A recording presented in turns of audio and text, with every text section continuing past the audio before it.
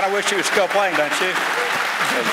Darren, thank you very much. Thank you, Rick. Yeah. Good seeing you. Yeah. Rick, I appreciate that. That's a nice intro. That was a great intro. And Rick, you forgot to say one thing. Darren Woodson loves the Lord. That's my number one. I got to, look, I watched all that. I was sitting there backstage, and I'm trying to peek out the curtain to see what the video, I haven't seen a video in years, so I'm looking at the video going, man, I am the furthest thing away from that now. I mean, my body feels great, honestly. First of all, I want to say thank you for having me today. You know, it's an honor. I talked to Chad Hennings a couple of years ago, and he spoke here, and he told me, I mean, you're talking about salt of the earth. And him shaking hands and meeting you guys, it was an honor to him. And when I talked to him, he said, listen, they're great people, just through and through good people. But I want to start off with accepting change. And I know that's my topic today, but I want to tell you a story. And it starts here with the Dallas Cowboys back in the 80s. Who remembers Tom Landry? Yeah, you remember Coach Tom Landry? They call Coach Tom Landry the great innovator. He started what we call the 43 defense. And that was back in the 60s and 70s when he created the 43 defense as a coach.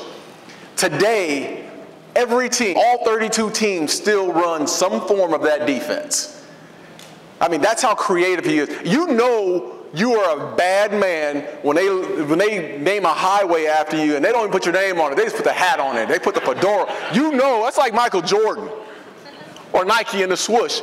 Tom Landry was the epitome of greatness here in Dallas and throughout the National Football League. But Tom Landry, at one point, was the winningest coach in the NFL. Tom Landry put together 20 straight years, 20 straight winning seasons. Who does that? Belichick, maybe? But that's what we were talking about when we talked about Tom Landry. But in 1986, the Dallas Cowboys, led by Tom Landry, they go 7-9. 1987, it's a strike year. They play 15 games, the team goes 7-8. And then in 1988, Dallas Cowboys go 3-13. 3 bad seasons. Cowboys get bought by the young upstart owner out of Arkansas named Jerry Jones. Did I just hear someone boo? Did I just? Jerry Jones buys a team. The first thing he does is he fires the legend in Tom Landry. Flat out fires him. People in Dallas are in an uproar. Cannot believe that this young guy out of Arkansas, who's not even a Texan, out of Arkansas, buys a team and fires the legend Tom Landry. And what does he do? He goes into the college ranks, not in the professional ranks to replace him. He goes to the college ranks and he picks up Jimmy Johnson, who is at the University of Miami. And if you guys know football, the one thing about the University of Miami, they were loud, brash, cocky, arrogant football team. And now you're replacing the most buttoned-up coach, wore a suit on the sideline, wore his hat, most professional person you've ever met, Tom Landry, with Jimmy Johnson, who's just wild and crazy guy. Dallas is upset about it. You guys remember? If you lived in Dallas, you remember that situation. It was ugly. So Jimmy comes in. Coach Landry's out. And on the first day, Jimmy has a meeting with the team. And this is in March. Coach Landry's out. All the players are in this meeting. There's 55 guys in this meeting room, just like this. And Jimmy gets up there. Jerry introduces him to the team. Jimmy walks up and he says, I'm the new guy. Things are going to go my way. If you don't like it, hit the door. Now, he's talking to guys like Ed Too Tall Jones, Randy White. And he's talking about Hall of Famers, guys that have been with Coach Landry for years. He's talking to those guys.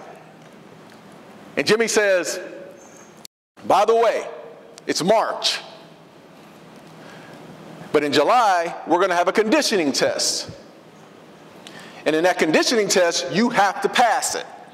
If you don't pass it, there's going to be problems. So it would behoove you to stay around this entire offseason and go through the offseason conditioning program. See, Tom Landry never had an off-season conditioning program. Tom Landry was the type of guy who would say, I want you guys to get away from football, go spend time with your family.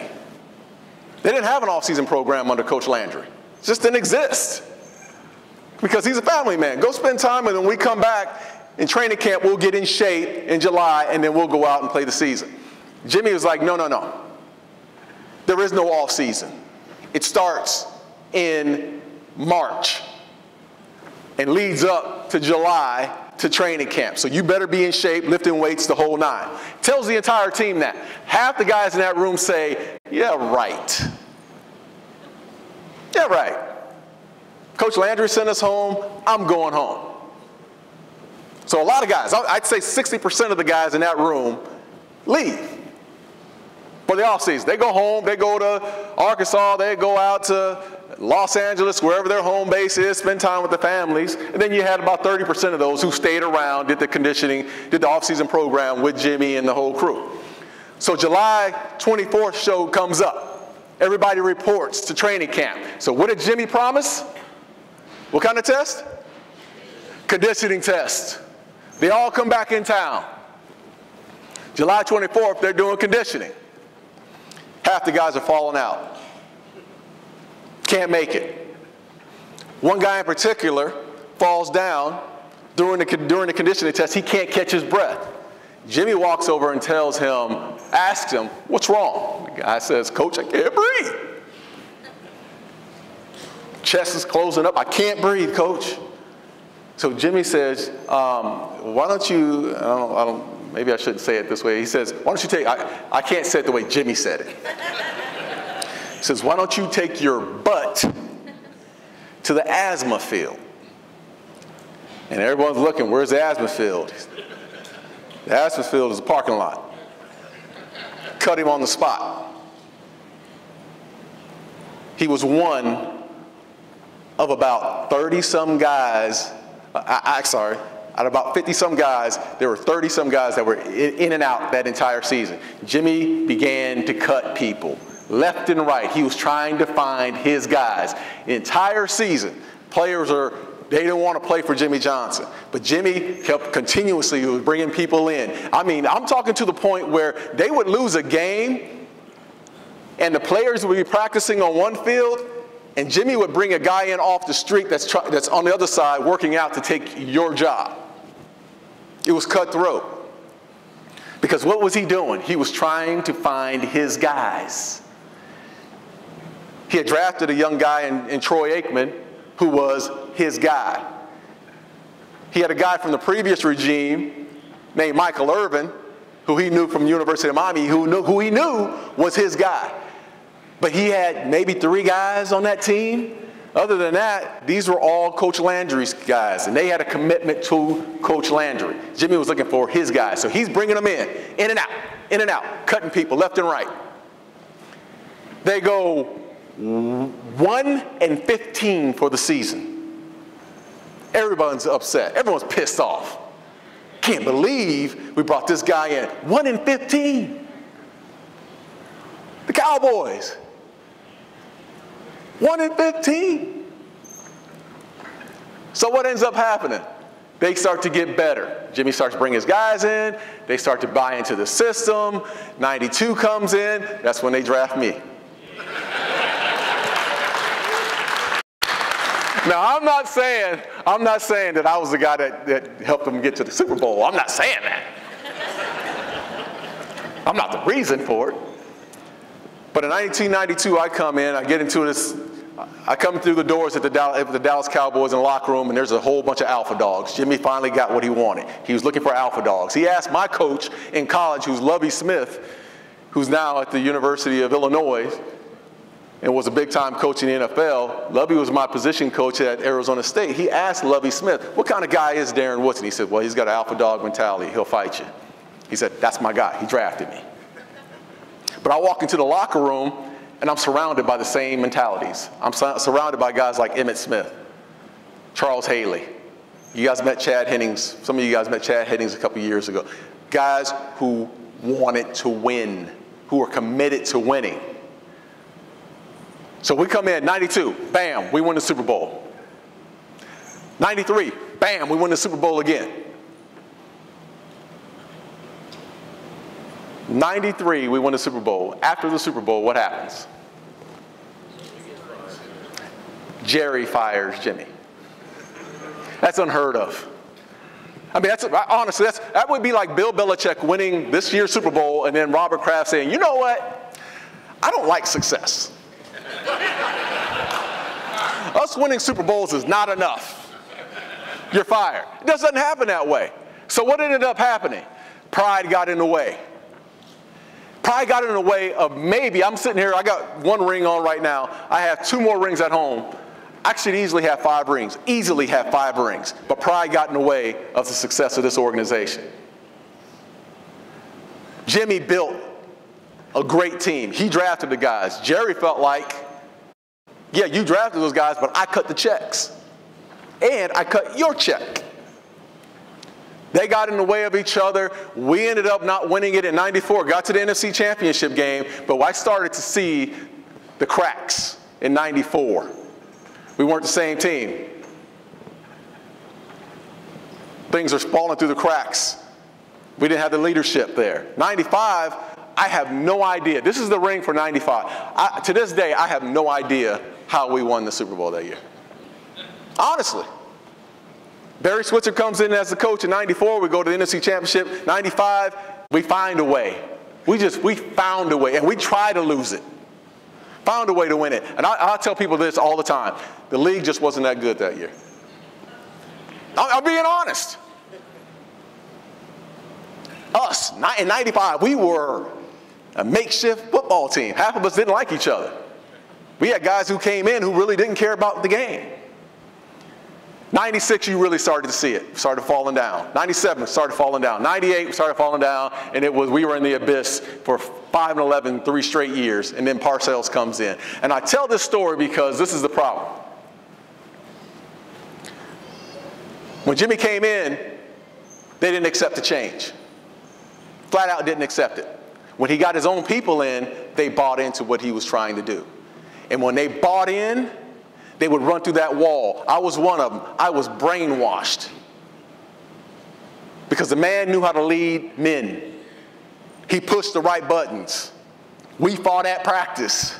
Yes, we competed. Like at the highest level, we competed. We used to have competition competition Thursday. And you better believe it was like a game. Our practices were harder than our games, I promise you. Because guys are always fighting for the jobs, and that's how Jimmy wanted it. He wanted the competition. But it sharpened us week in and week out. Every Sunday we were sharp. And if you were going to beat us, it was going to be a 4-quarter game. You better believe that. But then when we lost Jimmy, everything went south. The leadership was gone. So what did Jimmy teach me? The one thing he taught me through the process of watching him from afar is that there are 4 levels of commitment. Seriously. And it applies not only in your business life, but in your family life. There are 4 levels of commitment. Number 1, if you got a notepad, I want you to write it down. Number 1 is existent. You've heard of that term before? When you're existent. When you're existing, that means that you're that person. Let's say you're working for a company. You're an employee. When you're existing, you're that guy that walks in at, meeting starts at 8 o'clock, you walk in about 8:02, 8:03, cup of coffee in your hand. Yeah, if you're a young guy, you're probably doing Snapchat. Snap. Take pictures of yourself. Or you're at work and you're on Facebook. Nothing holds you dear to anything. You're just there. It's a lifestyle deal. I took the job, it's a lifestyle deal. I like being here. Maybe they have a gym that I can work out during lunchtime and show up back to my desk an hour and a half late. You're just existent. I got to tell you to do everything. The boss has to tell you to do everything. Hey, clean your desk up. Hey, get that done. Do this, do that. When you're existent, you're just there. Happy to have a job. You guys know anybody like that? No? No one. Not one person in here. But when you're existent, that's all it is. You just show up and it's a lifestyle deal.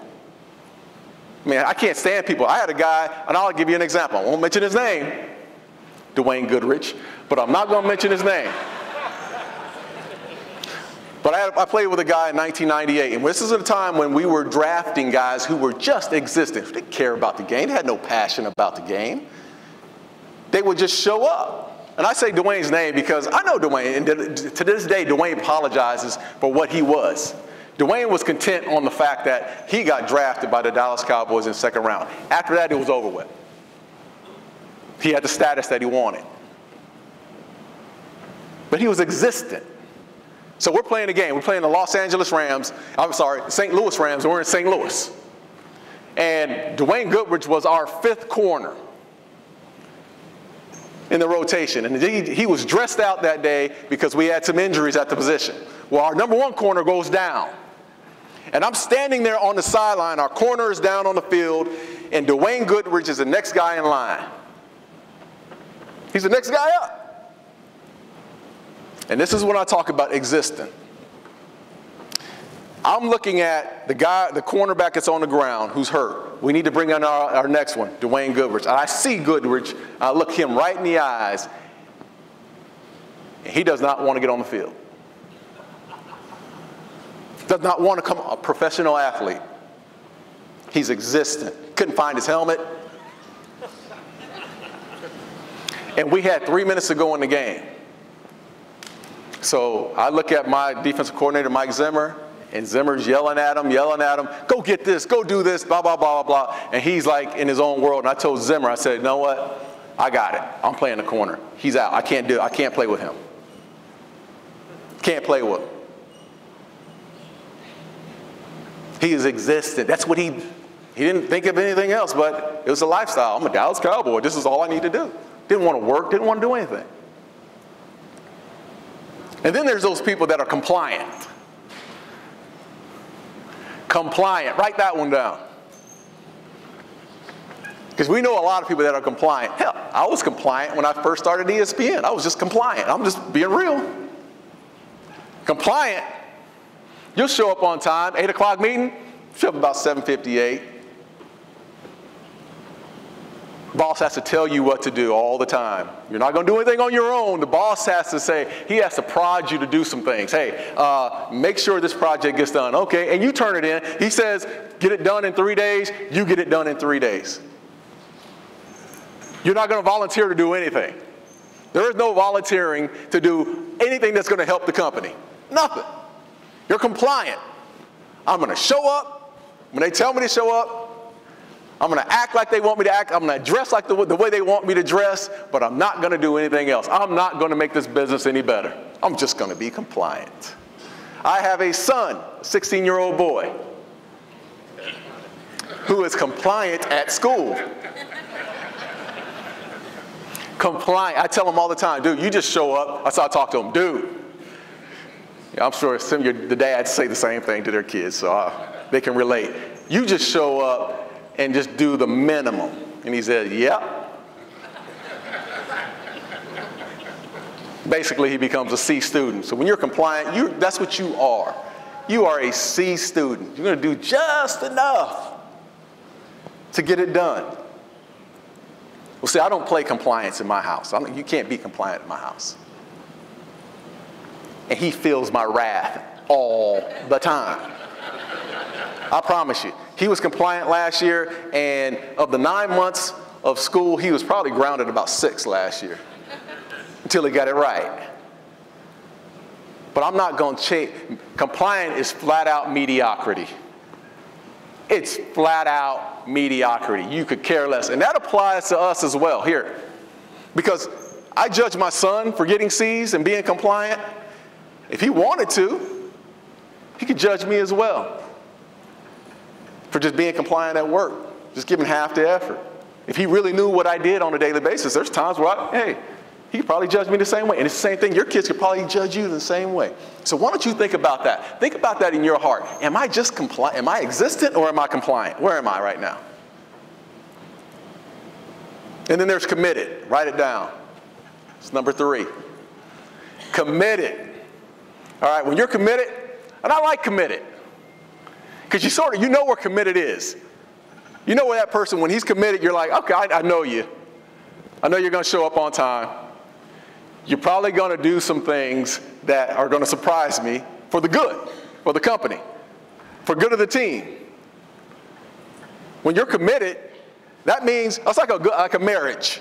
When you're committed in your marriage, hey, that's good. I'm serious, that's solid. You are as solid a person as you can be when you're committed in anything you do. But you're going to show up on time. You're going to make sure the boss knows that, hey, I'm all the way in, guys. I'm here. But then when you leave, when that committed person leaves the business and goes home, he thinks about home. Don't think about the business. Doesn't think about the teammates. It's, I'm committed. I walk out the door. I'm home. You guys know anybody like that? You guys know people like that, committed? Raise your hands. And I'm telling you, committed is not bad. If that's your expectation, if you're a manager or a boss, if you like committed people and that's your expectation of them, it's okay. They're committed. They're good. And some of them are solid workers. But let me tell you the one I like. And I want you guys to write this one down. That person that's compelled. You see, one thing about the person that's compelled, the meeting starts at 8 o'clock, he's there or she's there at 7:30. Volunteering, putting up desks, putting up chairs, doing extra work. When the boss says, hey, this needs to get done in 3 days, she's done in 1.5 days, 2 days. There's a guy I played with, name was Michael Irvin, and he had a ton of warts off the field, tons of them. But I don't know if I knew another person outside. I mean, hey, I thought I was compelled. All I did was live, breathe football all my life. I've been playing since I was 7 years old. That's all I knew. I wasn't a doctor. I wasn't going to be an attorney. I was a football player. I knew that. So I always thought, no one loves this game more than me until I met Michael Irvin. You talk about compelled. Michael Irvin would show up at 6 a.m., would not leave until 8 o'clock. If that. I used to ask Mike, I said, do you even have a house? Because that's all he knew. That person that's compelled, you don't have to worry about them. You know when game time shows up, when it's game time and they introduce you, that one guy, you look to your right and you know that guy that's compelled, you're like, yeah, we're going to war today. Here we go. He's got my back. And the same goes for those who are managers and bosses. When you have that employee that is compelled, you know you don't have to worry about them. You know you don't. I have an older boy. His name is DJ. And DJ used to play basketball when he was a kid. Well, DJ was not really compelled to play basketball. He played because his buddies played. But DJ figured out what he was passionate about, and it's music. It actually was not singing, it's sound audio engineering. It's these big old soundboards, like way up there, like you see up there. That's what he did. That's what he was. So from the age of 10 to now he's 23 years old, he's put in hours after hour after hour. He graduated from school, he went out to California, and right now our conversations are about taxes. And that's a good conversation to have with a 23-year-old boy living in California. He works all day long. He's compelled to get it right. He's compelled, he's passionate about it. And that's what we need more of. Listen, if you're not all the way committed and compelled to do whatever it is, go look for something else. Because that person that's existent, if you're hiring people that are existent, or if you're working with people who are just existent or compliant, they're always looking for something else. You can walk by their desk and they're probably searching for another job. Seriously. I play with guys like that. I used to always hear guys tell me that were existent and compliant. Man, I tell you what, San Francisco 49ers don't practice this hard.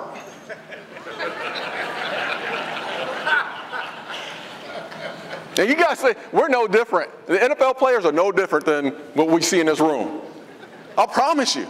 The conversations, guys making $8 million and is existent. Like, I can't stop smoking a joint.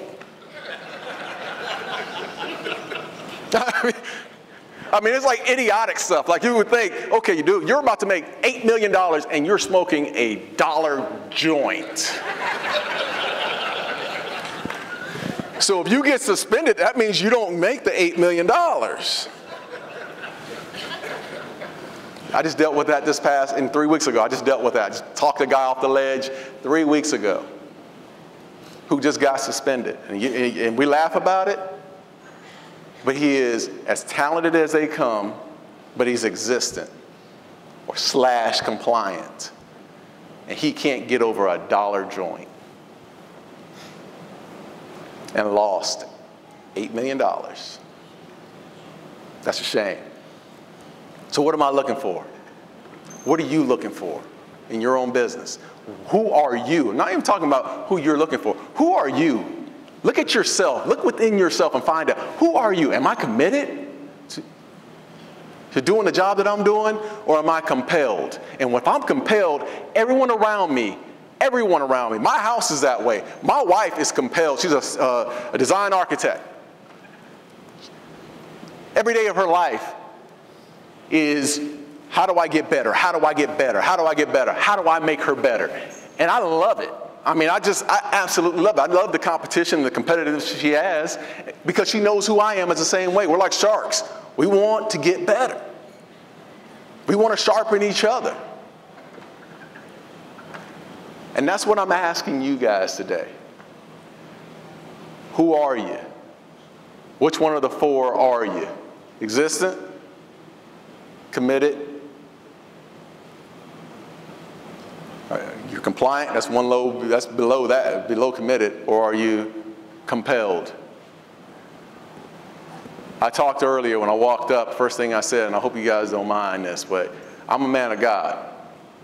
Every morning, doesn't matter what I'm doing, my feet hit the ground, I'm on my knees. My mom taught me that at a young age. If I knew one person that's compelled, is my mother and her faith. But she taught me that at a young age. Get on my knees, thank God, every day. And I'm compelled to do that every single day and every night. And I'm compelled to teach my kids the same thing. So my kids, every morning, hit that closet, get on those knees. Every night, brush your teeth. You better brush your teeth. Gotta brush your teeth. Get on those knees and thank them. But that's what I wanted to pass on to you today. I definitely wanted to open it up for questions. I know we have some time. Do I have time for questions? Where's the boss, Angelica? I got 15 minutes. I'm going to ask some questions. If you guys want to ask some questions of me, what I'm doing now is I'm still an analyst with the ESPN. I cover all 32 teams. I saw a Patriots fan in here earlier. Where are you? Yeah. Anywho. I gave him a deflated ball earlier. But I wanted to make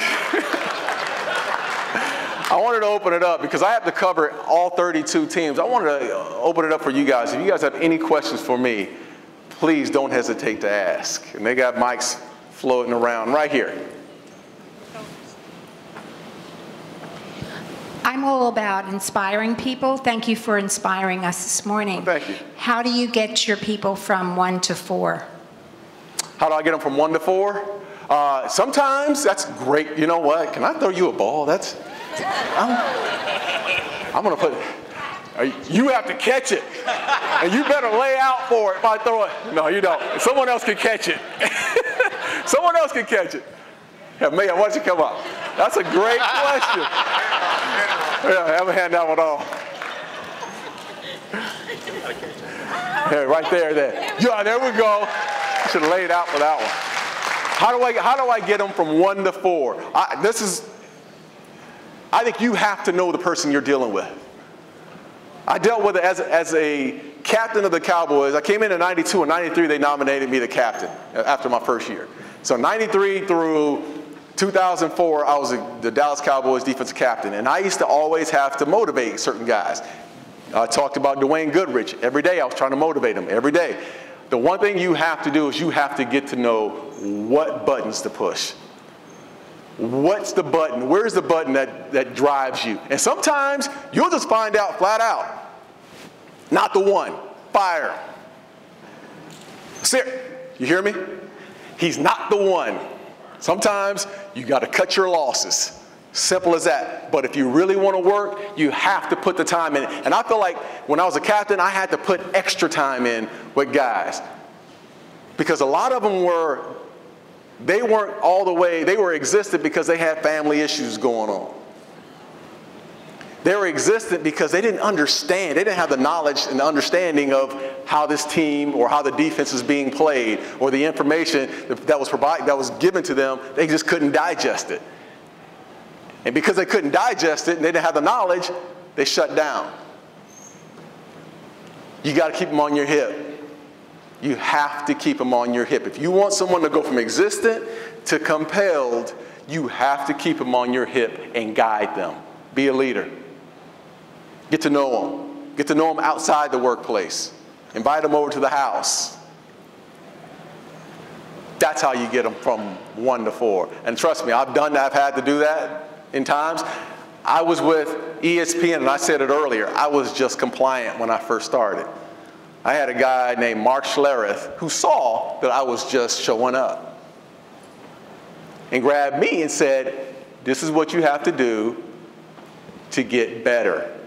This is what you have to do to be compelled in this industry. This is what you have to do to make the next step. If not, they are going to fire you. And I just took his lead. I honestly did, because my pride got in the way to say, look, I don't want to get fired. I want to get better. It meant something. It really did. It meant something to me to get better, and that's what I did. Let me get another question. Right here. Right here. Is Jerry Jones compelled to win another Super Bowl?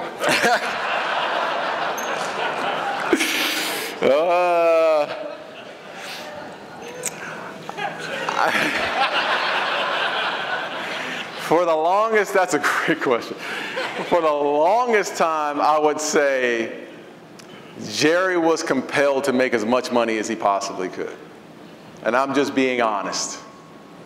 Jerry is a businessman. And there's been a time for the longest time, even though the Cowboys weren't winning, they were still the #1 team as far as merchandise, and he was happy and compelled to be the #1. He'd always talk about it. Yeah, we're the #1 in sales. We make more money than anyone. That's Jerry's goal. That's been his Jerry's goal until he hired a guy named Will McClay. Will McClay is now, he doesn't have the title of GM, but Will McClay is the acting GM for the Dallas Cowboys. He made a great hire and he stepped back. And now we're starting to see Jerry become more compelled as far as winning because he's hiring the right people and he's taking his hands off of it.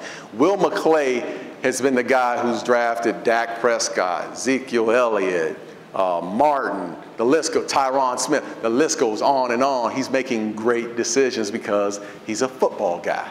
And I think that's when, with that question, I think Jerry's finally figured out, yeah, he's still compelled to make money, but he's compelled to take his hands off enough and allow this team to draft the right way. And they're going to get there. Trust me, this team is going to get there. I'm not sure if it's going to be this year, but they're about a year away from getting there. Yeah, right.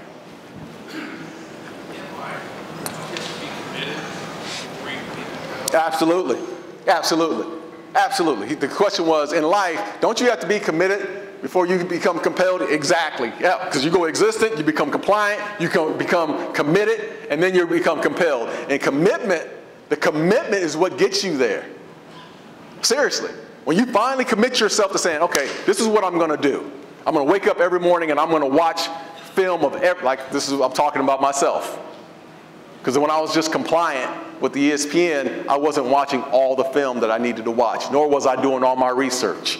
So what I said to myself, well, my guy showed me how to get committed, and when I committed myself, the passion got there. And once the passion got there, that's when I was compelled. And that's when you don't have to, I didn't have to remind myself. I knew at 6 o'clock in the morning, the alarm didn't have to wake me up. How many of us have that? We have our own set alarm. That alarm wakes you up. And it's usually like those CEOs types, those alpha types, those type A types. It's usually us. But the alarm does not have to wake us up. I'm up. Go ahead.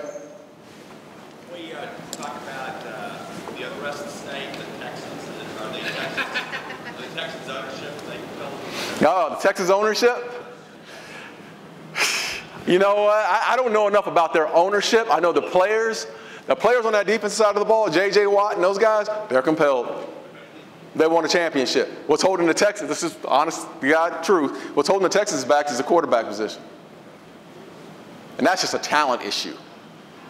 I don't know if you can do, I don't care if you're existent, committed, compelled, but compliant. You have a talent issue, you're not going to win. And I think that's where the Texans lie right now. They fix the quarterback situation, they'll be okay. Right here. Okay, we all have bad days, and your story is very compelling, but what do you do when you have a bad day and you need that? Personally, what do you do to get recharged? Recharge? That's, man, hey, you need a ball. That's a good one. Can I throw? I don't know if I can with the suit on. Oh, it was close. That's coming from a safety.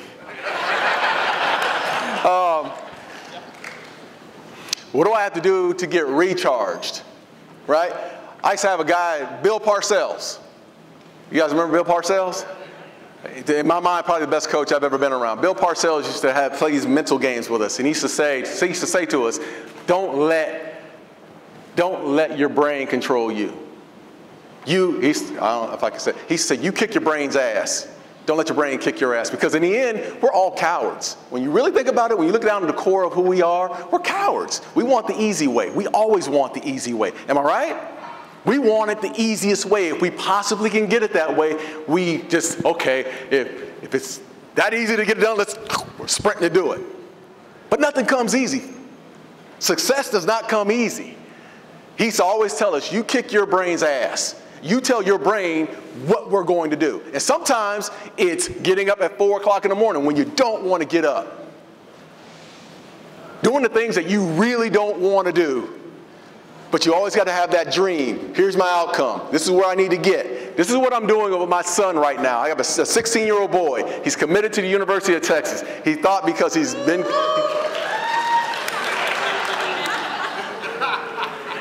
How did I know that was going to happen?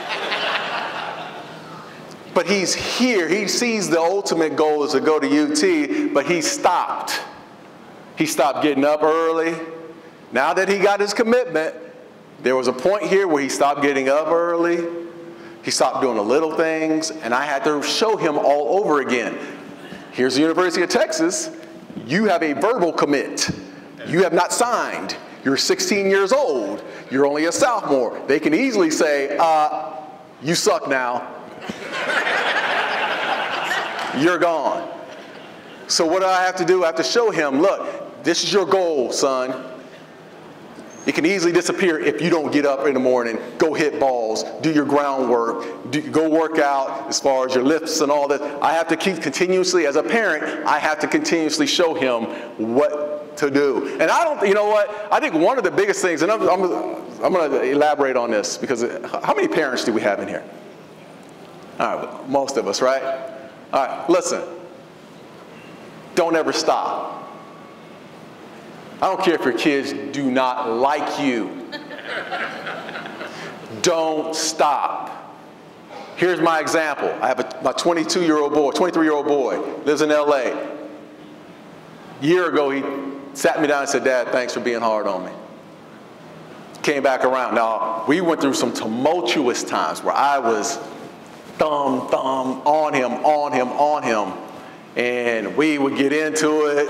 And he would shut down and get upset with me, and they come back around. They do. As long as you show them that you're committed and you are all the way in on them and you love them unconditionally, they'll come back around. And I'm the same way right now. I'm going through it just like anyone else. I'm going through it with my 16-year-old right now. Whether it be school, whether it be life, whether it be drugs, whether it be girls, my job as a parent is to show him the right direction. Am I right? You lean on them. Lean on them, because they're going to come back around. Because I know one day, and I just told him this the other day, I said, one day you're going to be playing for the Milwaukee Brewers. And he was like, Milwaukee Brewers? Why not the Yankees or the Rangers? I said, don't care, son. Milwaukee Brewers. And you're going to get on TV after you hit a home run, and you're going to say, Dad, actually, we know what he's going to say? He's going to hit a home run. He's going to look at the TV and he'll say, Mom? That's what he's going to say. But I know I'm going to do my job. Let me get another one. Right here. Blue shirt? I'll get you right after. First of all, I'd like to commend you on the family. I have 2 kids. One is 30. The other one's 26. I'm not giving up, and they're good kids. Yeah. Tell us about your life after football and business ventures that you're in. My life after football? Please. All right, my life after football. So all my life, I've been playing football since I was 7 years old. At 36 years old, I retired, a Dallas Cowboy. My life started all over again. Had no idea that my life was going to start all over again. But that's what we do. I mean, the average lifespan for a football player is 3 years. So most of the time, the guy's been playing since he was 7 years old. He gets into the NFL at about 21 years old. He plays 3 years, 24, 25. He gets cut. And now he's out into the real world. That didn't happen to me until I was 36. I had a back injury, thought I was going to play an extra couple years, nerve damage. You don't quit the NFL. The NFL quits you, or your body quits you. That's how it usually works. You don't just walk away. So, had the injury at 36 years old, my life started all over again. Had no background in anything. I was a football player. I didn't know anything about real estate. I did some finance work when I was playing. Thank God to my agent who schooled me on some things. But I had no idea where I was going. No direction. The one thing that helped me is that I've always surrounded myself with people who are real with me. I mean, flat out real. I have my agent, who is like one of my best friends, would cuss me out sometimes. My best friends, they didn't care if I played football or not. If I got an interception return and scored a touchdown, they would say, you were so slow to get there. I mean, and I think that's what really helped me, is that I've always been surrounded by people who just kept it real with me. So I got into, at 36 years old, I sat around for a little bit. I did some investments. I got my butt kicked in a few investments, small investments. But then I started to understand, and I started to get involved with software. And I went through a 3-year learning process. And right now I own a company. It's called Counterfind, and we eliminate counterfeit merchandise on social media platforms. That's what we do. But it took me 3 years, actually 4 years, of figuring it out. And I think that's the hardest thing for athletes, whether it be the NFL, NBA, or whatever. We've been coddled for so long. High school, people always surround us and make sure that no one gets to us. College, they make sure no one gets around us because they just want us to play football or play sports. And then we go to the pro leagues and they coddle us the same way. They want us to just play that sport, and then they spit us out. And you see guys go dead broke. Dead broke. And it's a shame. It's an absolute shame. Because we haven't been surrounded by people who told us the truth. How to hold on to your money, do the little things. We're just out there now. But that's what I had to cut my teeth and humble myself. I've been, my entire life, I've been humbled so many times. Man, it's okay. It's okay. That's growth. So I just figured it out where I wanted to be, found my little niche, and now I'm doing ESPN and I have my own business. And I'm still getting my butt kicked every once in a while. Hey, Woody, good to see you again. Hey, one thing you left out, too, that I'm surprised is being passionate. Because when it came to football or it came to working out after football, because I saw you personally do that because we did it a few times together, and you were passionate, that's for sure. The one thing, too, I don't know how much you can address it in a public forum, but what's going on up in Bristol? I mean, Mike and Mike's breaking up. They're letting people go left and right. I mean, sounds like there's a lot of stuff going on up there. So whatever you can tell us, let us know, because it's, I'd love to hear it. ESPN right now. ESPN is going through the Jerry Jones, Tom Landry phase right now. I mean, and it's hard. It's hard to watch it take place. A lot of changes going on, but what's happening now, people are gonna have to start accepting those changes. I've seen a lot of my friends, hey, I thought I was gonna be on the cut board. I mean, my name was up there, it's like along with anybody else. And it's a humbling experience to know when they put your name on there. So what the deal is, I don't know if you guys know, ESPN is purging itself right now and has been for the last 6 months. They're letting some of the analysts go, some of the producers go. They're letting a lot of people, they're firing or letting a lot of people go in the process, but a lot of big names. A lot of big names. And they put our names on this list. I saw my name on this list of about 100 people, which is a humbling experience. But somehow, some way, I made the cut. It's a tough deal, man, right now up there. But they have to get lean. And they finally, I think they finally got to where they want to be. But I've seen guys like the guy, my mentor, Mark Schlereth, gone. Ron Jaworski, gone. Merrill Hodge with the big ugly ties, gone. I mean, it's just, you know, it's part of change. And people are going to have to accept it up there right now. Thank you, Darren. All right, we're good. Thanks for having me. I appreciate it. Thank you, that was awesome. Very good. Very good. Thank you, Darren. We hot? Oh, yeah. Thank you, Darren, for spending the morning with us. Let's give him one more round of applause.